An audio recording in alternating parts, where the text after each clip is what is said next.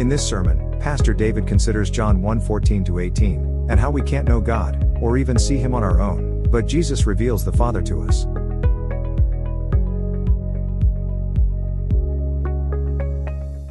Lord, we know that on our own strength we are hopeless. Even in this time as we open your word, Lord, we ask you to help us to humble ourselves before it. Help us to expectantly listen to the word, waiting for what you would say to us. Show us things that we need to change. Spirit, come and convict us. Lord, help me not to stumble in what I say. Help me to proclaim the word of the Lord with clarity. In the name of Jesus we pray. Amen. I wonder if any of you have ever been to an unveiling. An unveiling is kind of like a premiere. It's the ancient form of the grand opening. It's when you get to see something for the very first time. So, for example, with a statue, the artist would finish the statue, and everyone would come to the big party, the big gathering. But the statue, you couldn't see it because it was covered over. There was this sheet, this veil that kept it out of sight until the appropriate moment when it would be unveiled, when the cloth would be taken off, and now everyone could see the statue for what it was. There'd probably be applause at that moment, right? I want you to think about that image this morning. As long as the cover, the veil remains, we don't know what's underneath. We can't see it. It's hidden. This morning, I want to talk to you about something that's incredible, something that you can't see. So again, turn with me to John's gospel. I'm going to read the prologue, the introduction, the first 18 verses of John's gospel. This is the word of the Lord, God's holy, perfect, inerrant, and infallible word. In the beginning was the Word, and the Word was with God, and the Word was God. He was in the beginning with God. All things were made through him, and without him was not anything made that was made. In him was life, and the life was the light of men. The light shines in the darkness, and the darkness has not overcome it. There was a man sent from God whose name was John.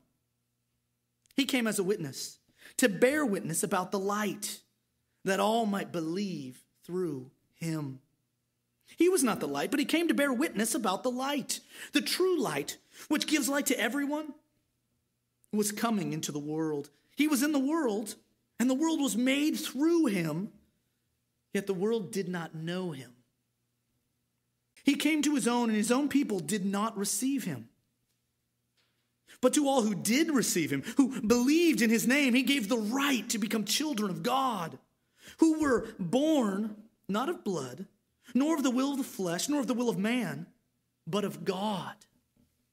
And the Word became flesh and dwelt among us, and we have seen his glory. Glory is the only Son of the Father, full of grace and truth. John bore witness about him.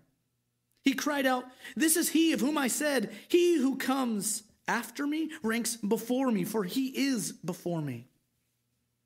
He was before me. From his fullness we have all received grace upon grace. For the law was given through Moses, grace and truth came through Jesus Christ. No one has ever seen God. The only God who is at the Father's side, he has made him known." This is the word of the Lord. Here in these first few verses, John introduces his gospel. He's giving us just a taste of the major themes he's going to cover in the book. In verse 10, he drew our attention to a problem. Look there again with me. Speaking of Jesus, he says, "He was in the world, and the world was made through him, yet the world did not know him."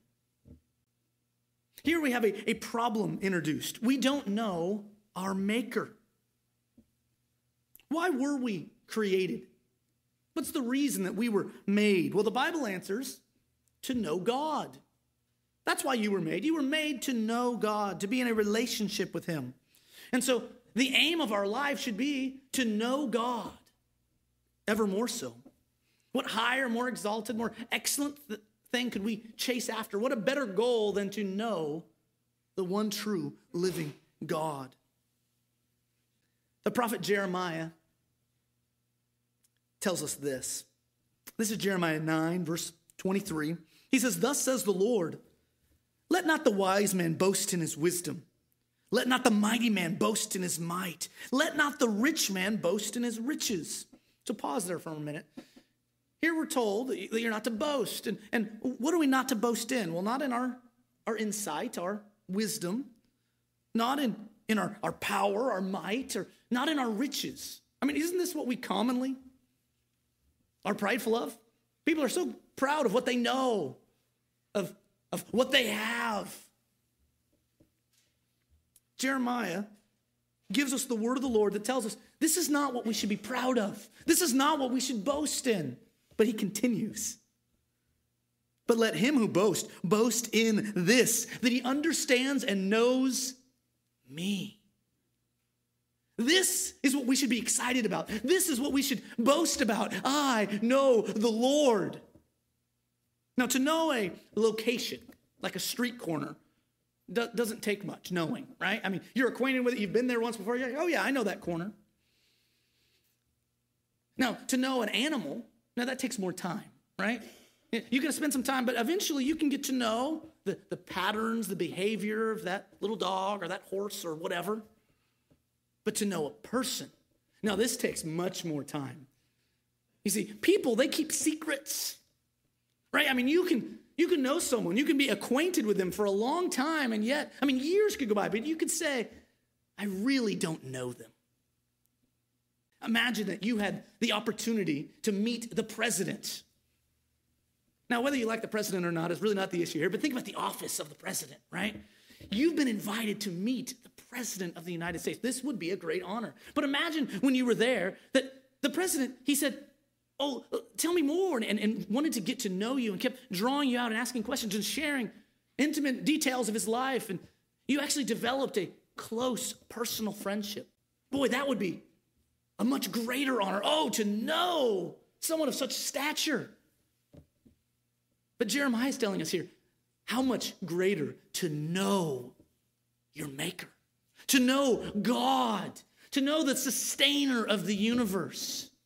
There could be nothing better than to know God. My goal this morning is simple. I want you to be able to leave here rejoicing in the fact that we actually can know God. It's possible to know God. And that's all of grace. That's a kindness of God. It is possible to know God. And yet what we're told here is that by nature, humanity does not know God. We are separated from God. We are blind to him. We are cut off and isolated. We have no access. We cannot see him. God, by very nature, is invisible. He dwells in unapproachable light. And yet we live in darkness. Last time we looked at how John uses darkness to describe the evil, wicked, godless behavior of humanity. It's not only that we can't see God, we're not even looking for him. Not on our own. We naturally reject God and rebel against his authority. Even God's chosen people. When you walk through the scriptures, you think the Old Testament and even into the New, they have this pattern of rejecting God. Look at verse 11 in our passage. He came to his own, and his own people did not receive him. If anyone would have received him, it should have been at least his people. And yet they too rejected him. But our God is full of grace. Look at verse 12.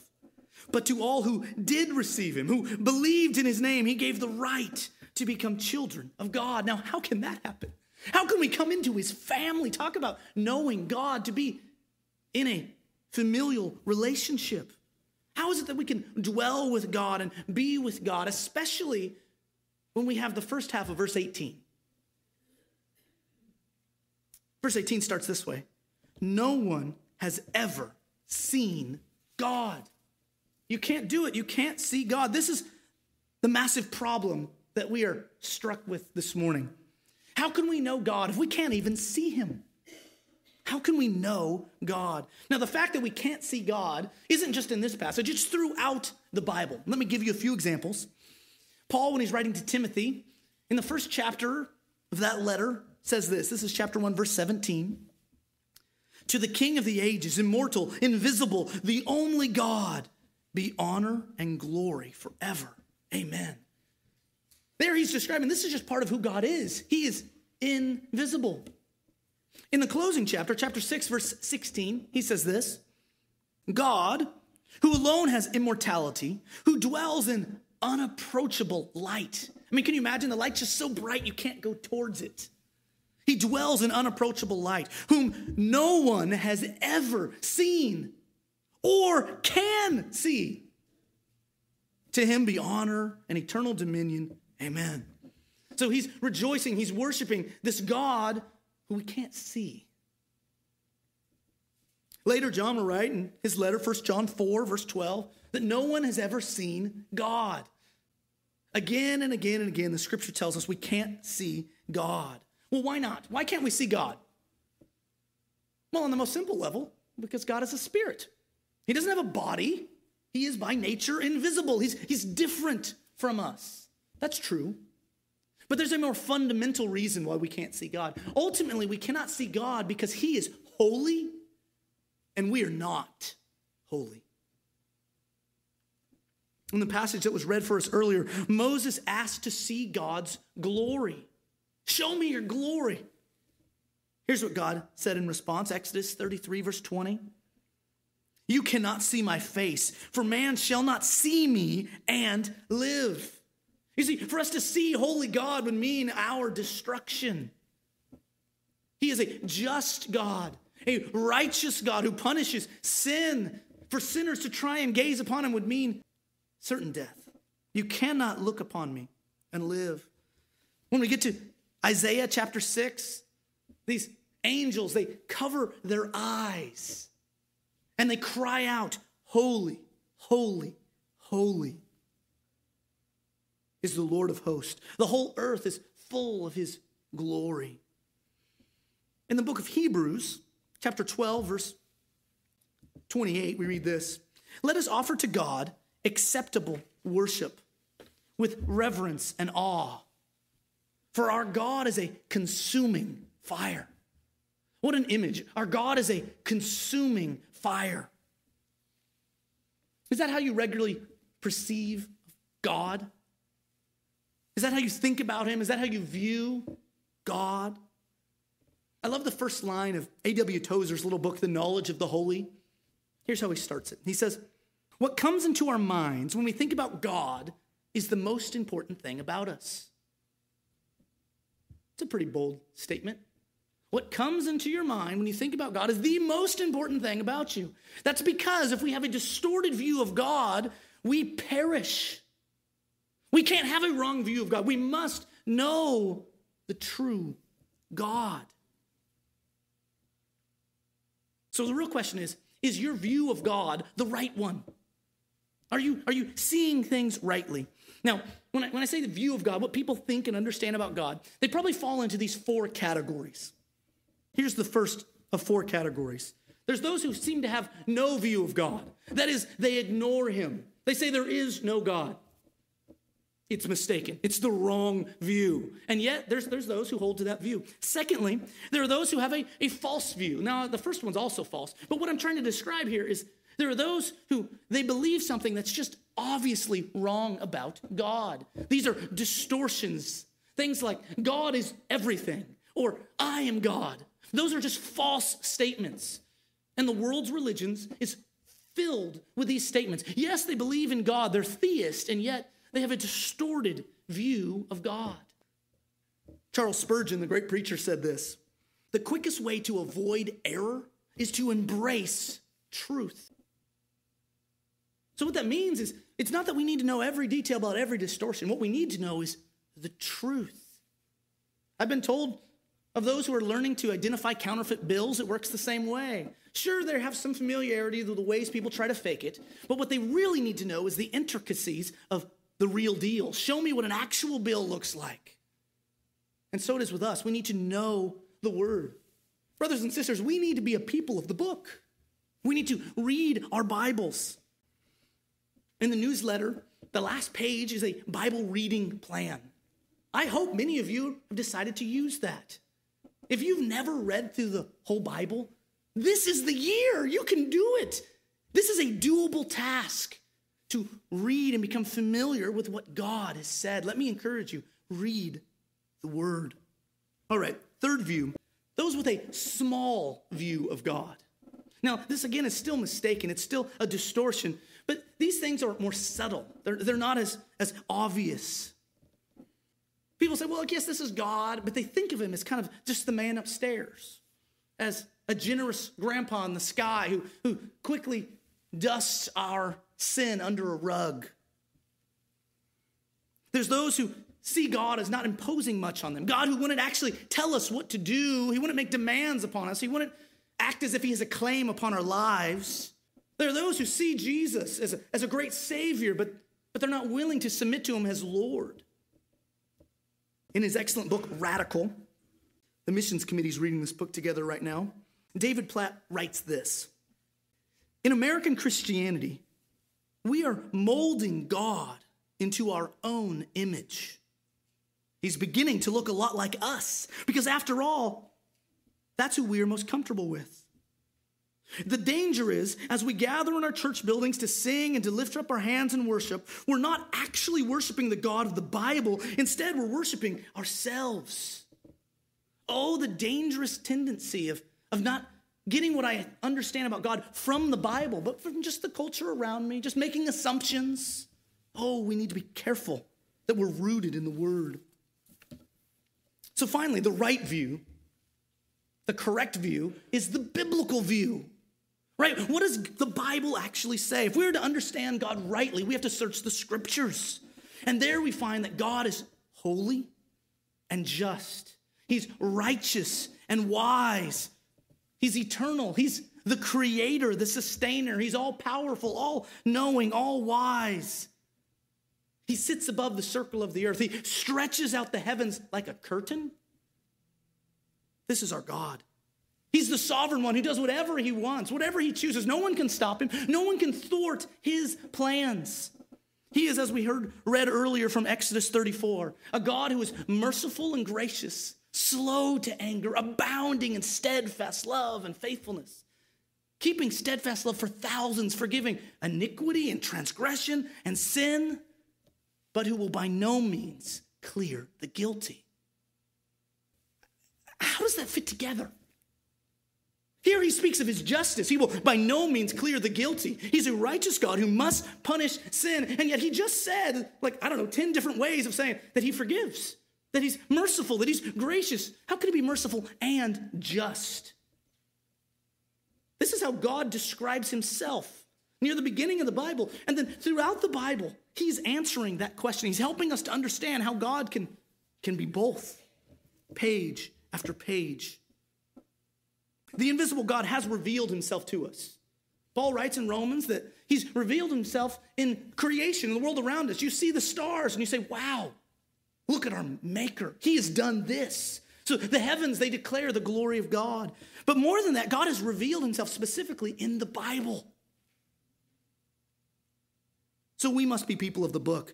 But that's not enough. Just knowing about God doesn't solve the problem. We still can't see him. We can't even truly know him.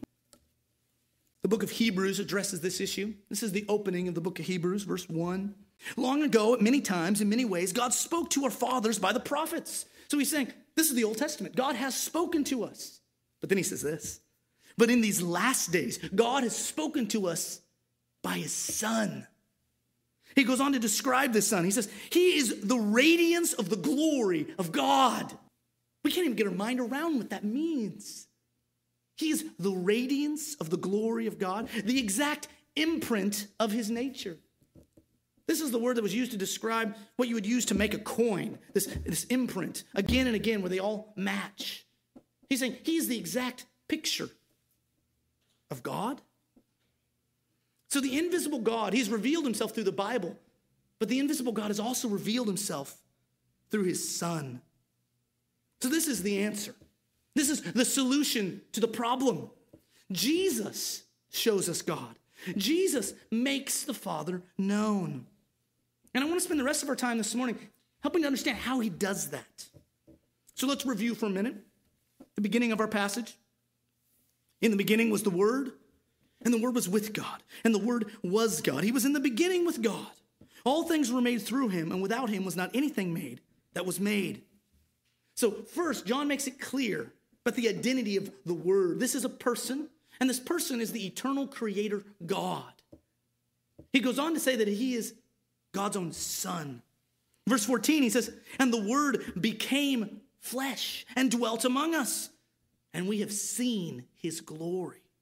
Glory is the only Son from the Father. So we couldn't get to God, so God came to be with us. In fact, he came to be one of us. This is what we celebrate every Christmas. But I want us to focus our attention on that little phrase. We have seen his glory. We've seen it. We have beheld in Jesus God.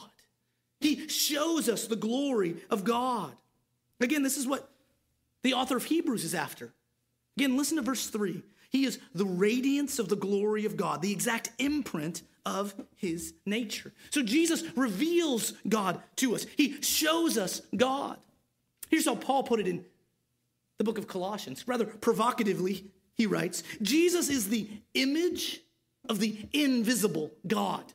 Wait a minute. He's the picture of that which cannot be seen? Exactly. You've got it. He's showing us what we could never see. He is the image of the invisible God. God wants to be seen and known in his Son.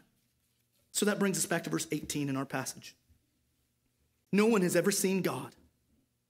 The only God who is at the Father's side, he has made him known. So here, Jesus is identified as the only God who is at the Father's side. Now, the word only, this means the unique, the one of a kind, the sole, the distinctive, the only God. It's because there's only one God, and yet he's at the Father's side. Again, we delve into the mysteries of the Trinity. Just verse 1 said, in the beginning was the Word, and the Word was with God, and the Word was God. So here we have the only God who is at the Father's side. This introduction is bracketed with the deity of Christ. The Trinity is not a problem to solve. It's a reason to worship. Our one true God is triune.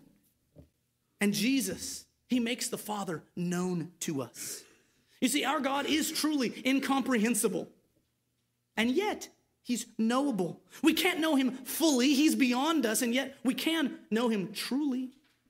You can really know God. This God, the one true God. God has revealed himself in an utterly unique way by sending his Son, Jesus. Jesus explains God to us. He answers the question, what is God like? Jesus is the ultimate disclosure of who God is. This is unprecedented revelation. God has manifested himself most clearly and supremely in Jesus. So if you hear Jesus teach, if you read his words, you're hearing God teach. If you come to know Jesus, you've come to know God. When you watch Jesus in action, when you read of what he's done, you watch God in action. In Jesus, we see God. And don't think this is just something that's said about Jesus. Jesus said this himself. So later we will get there eventually. But in John 14, verse 7, we read these words. Jesus speaking to his disciples, he says, if you had known me, you would have known my Father also. From now on, you do know him and have seen him. Whoever has seen me has seen the Father. He's not claiming to be the Father, but he is claiming to be the perfect revelation of the Father. He reveals, he shows us God the Father. When you look at Jesus, you see God. Now, just pause there for a minute. For that statement to be said about anyone else is absolutely ridiculous. I mean, just imagine you got a young girl, she's like, let me tell you about my new boyfriend. He's so cool. When you look at him, you see God. Whoa, we got to help this young lady, right? I mean, this is this is crazy talk.